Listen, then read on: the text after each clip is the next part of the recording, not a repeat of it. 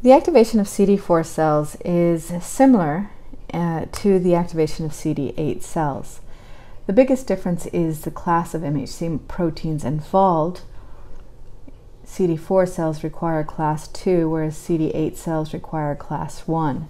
Remember that the CD4 cells are our helper T cells, and the CD8 cells are our cytotoxic, regulatory, and memory Ts.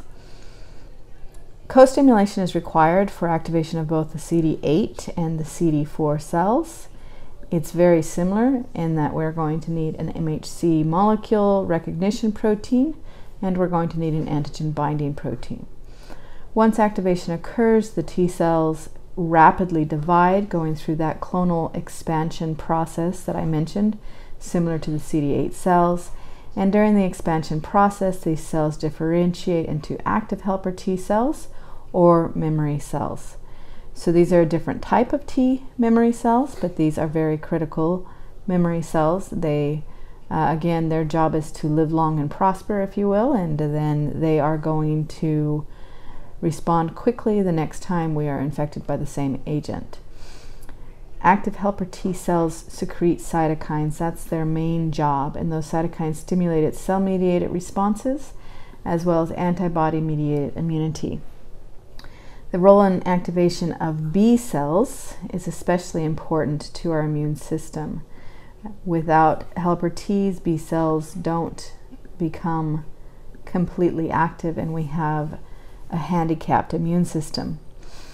As I've mentioned previously, this is the cell that is wiped out with HIV, and so you can kind of see that this is going to cause a snowball effect, that if we remove the helper T cells, we're going to eliminate the source of these cytokines, which stimulates the T and the macrophages. So this is going to stimulate both the cytotoxic Ts, so I'll do a C for cytotoxic, as well as the macrophages. And I'm just going to leave it as the M, macro. Maybe I'll try to write that, macro. There we go. That's the best I can do. And so by losing the helper T cells, we're going to lose those cytotoxic T and the macrophage efficiencies. It's not, the cells don't die. They can still do their job, but they are going to stop functioning as well. And then the B cells simply do not get activated to produce the antibodies. Here we see a closer look at the process of T cell CD4 activation. We're going to use these professional antigen presenting cells, and these are your macrophages, and they're going to be also dendritic cells, which, if you'll remember, the dendritic cells are in fact macrophages that have differentiated and specialized. Macrophages, there we go. Now you'll remember that these macrophages are on the hunt for pathogens. Once they phagocytose these pathogens, they break them apart to harvest foreign antigens, and they take those foreign antigens and they display them on the surface of the MHC class 2.